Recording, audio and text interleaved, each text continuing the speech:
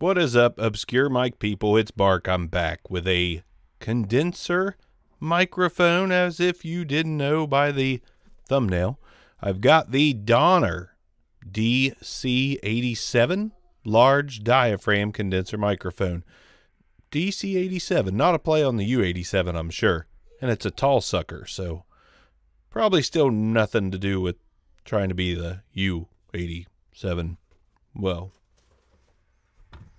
it doesn't matter. The last mic I got from Donner, absolutely fabulous. Now I got this condenser microphone, which with a coupon you can get for well under $100. I believe $80 right in that price range, 75, 80 bucks with the coupon.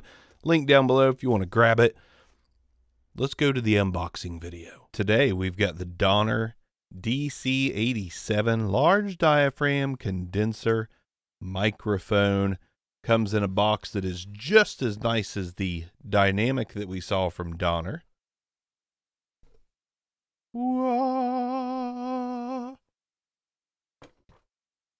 I have already opened this, fully admitting that. You get a Donner leather carrying pouch like we did on the Dynamic. User manual. How to use a microphone. In this black sleeve, we have a pop filter. Yes, it's a pop filter. All right, let's set that off to the side.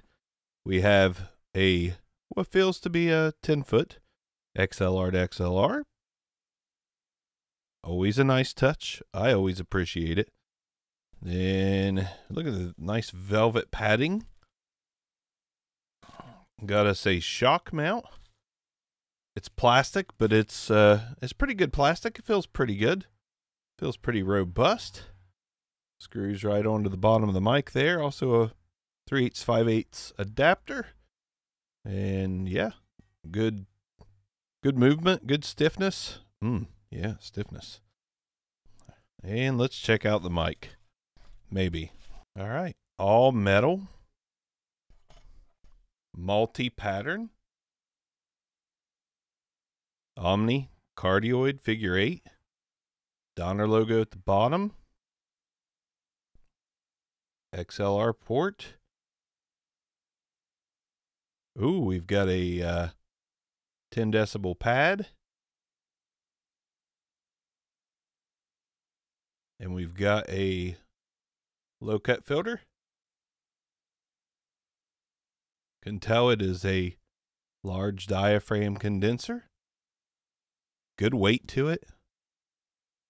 The grill's pretty strong. I could dent it if I wanted to, I guess, but that is a nice build quality there from Donner. Let's get this thing hooked up.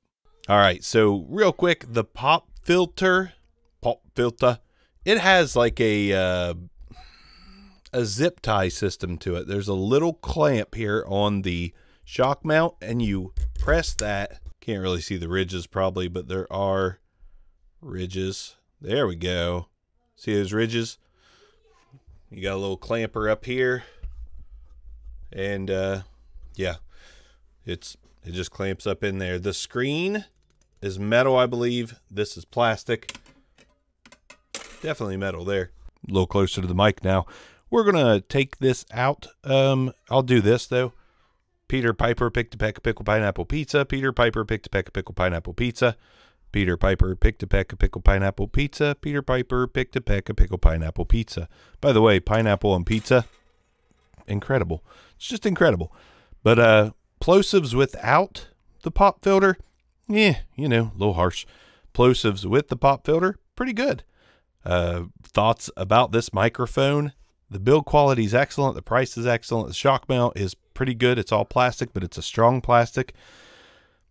I keep looking at it because I'm kind of amazed by what Donner is doing for such a small price. Just kind of amazed. Instant thoughts here. Little bit sibilant because this is a brighter microphone, though it's not overly harsh. I think it's fairly smooth, and it's actually got a nice maybe Behringer TM1-ish sound, but smoother. So cheaper than the Behringer TM1. smoother than the Behringer TM1. And I like the TM1, so I think we've got a budget condenser, not to get all gushy about it, out of the bag, but what the heck, man? It's multi-pattern as well, filters on it as well, comes with great accessories for a great price yet again. Donner is just killing this thing already, absolutely killing it. Not saying this is one of the best mics I've ever heard, but it's pretty damn solid. This is pretty damn solid. Let's get right up on it, man. When you get right on top of the Donner DC-87, this is what it sounds like when you are right on top of the Donner DC-87, and I like that proximity effect. I like that proximity effect a lot, and I do apologize if me and condensers, I get a little mouth clicky, especially after I eat a freaking cheeseburger, which is what I do. It's who I am. I eat cheeseburgers a lot, and cookies, and I don't eat a lot. I just eat a cheeseburger. That's like a lunch or a dinner. And, you know, Oreos, I'll do a line, and just, that's a lot, but that's rare. I do. Or why am I talking about food with you guys? Portion size. That's all I'm saying. Very important. I'm not at my biggest. I'm not at my, well, I'm not at my smallest in the past 10, 15 years, but portion size. One line of Oreos, people. One line. Once a month. One line. They can be double stuffed. It's fine. Older I get, the more sweets kill me. Double stuffed was awesome. Now I don't like double stuffed. It's all about singles. What the hell am I doing? It's a mic. We're talking about a microphone. We're not talking about Oreos and hamburgers. Let's do some off-axis rejection. We're going to go ahead and turn the microphone 90 degrees off-axis rejection, 180 degrees off-axis rejection. Since I can, 90 degrees off-axis rejection. And then, I was really hoping it would spin all the way around, back to the front of the microphone. Let's tap on it a little. It's a pretty good body. That's what she said.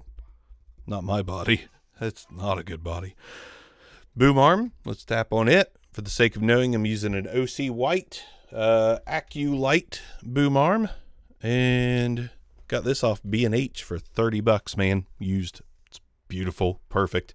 It's got the XLR cable built in, which is the reason I've got this upside down, because I can't put it the other way unless I want to plug in another XLR or try to pull more XLR through, and I don't want to do that. It's tucked away really nicely. I'm telling you, having an XLR through the inside of a boom arm, kind of a game changer, looks-wise and aggravation-wise.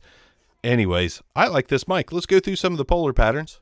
We're on cardioid now, and we have been the whole time, which is what I'll always try to do, is start out on cardioid, because it's pretty much what you should be using unless you're doing something very artsy or special.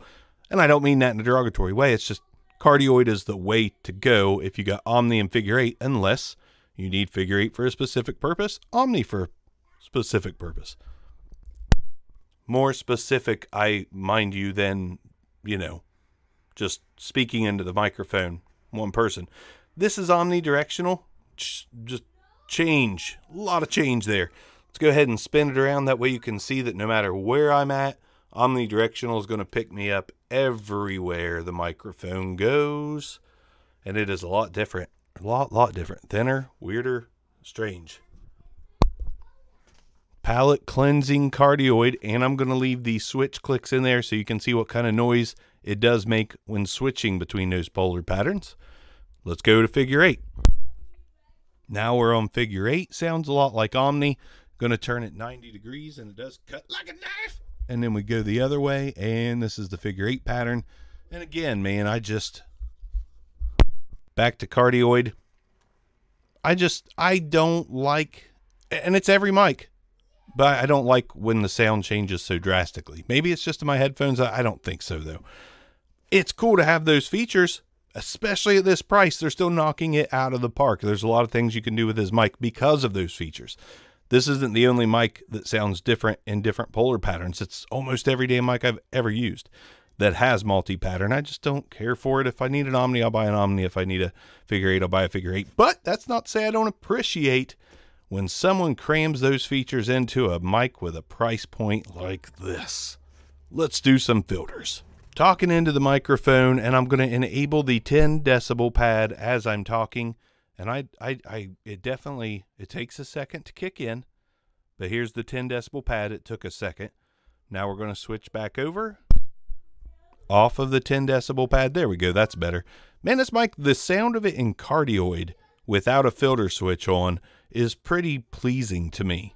Like, the low end is nice and warm, not overly warm, so it's not dark, nothing like that. It's just got a warm, smooth low end, and it's not overly scooped. It's a little bit V-shaped, not a ton V-shaped, but the brightness up top is just clear, and it's not very grainy. It's not harsh. It's not, you know, like a freaking scouring pad against a piece of wood. I don't know. I was talking about Oreos and hamburgers earlier, and I'm still making the motion like I'm scrubbing stuff. So I don't know what the hell is going on with me tonight, but it must just be joy. Joy, joy, joy down in my mic. There's joy down in my mic. This is stellar for the price, man. Absolutely stellar. Let's go ahead and do the last pad, and I'm going to leave you guys alone because I'm losing my mind. Talking into the microphone, I'm going to enable the low cut. All right, there's the low cut filter. Did that do anything? I don't know if it did anything or not. Let me go ahead and go back. All right, now it's, yeah, it did. Okay, so we've got low end. That, I've got something to say about that. All right, there's the low cut filter. To my ears in my headphones, that is not a crazy, what's the word I'm looking for? It's not too much of a cut. It's a nice low cut filter. That maybe knocked off 80 to what? 80 to 100 hertz. I'm going to go with 80. I think it knocked off 80 hertz. Maybe it says. I don't know. I can't. I'm just not in, I'm not in the mode where I can find anything like that. But that is a non-aggressive low cut filter. That is a nice low cut filter. Now we're getting off the low cut filter, going back to this mode because I think it sounds really freaking good for the price. That low cut filter was, to my ears, maybe when I listen back in the video, I'll change my mind because I just do it on the fly, man. I don't even listen to test samples. This is the first time I've hooked this thing up. I opened it, but that's it. Oreos and hamburgers. This microphone is an absolute triumph to me for the price you can get it for right now, which is $116.97 without the coupon, $116.99. With the 30% off coupon right now, $87.83 tax and all. $87.83 tax and all. It is extremely hard to complain at under $90 for this microphone. I know that there's other microphones that might sound as good in the $100 to $150 range, but I don't know if they have the feature set and the actual usable low cut filter. I just don't know. Donner has made great budget gear. Like I said, I own a Donner base. I've had wireless dongles from Donner. That's a mouthful. Wireless dongles from Donner. And I've heard other people just praise their pedals and all their other gear. I'm sure this stuff's mass produced, though it doesn't look like anything I've seen completely that's mass produced. Maybe it's not mass produced, but this is some rockin' stuff for the price. Way to go, Donner. I'm going to get out of here because I've talked about Oreos and all kinds of crazy stuff, and this review's getting a little long in the tooth. You're hearing just as much about my crazy ass as you are about this crazy good microphone. So link down below. I highly suggest it if you need a bright microphone with a warm bottom. Warm bottom. I gotta go. I gotta get out of here, man. Obscure mics. I love this thing for the price. Peace out.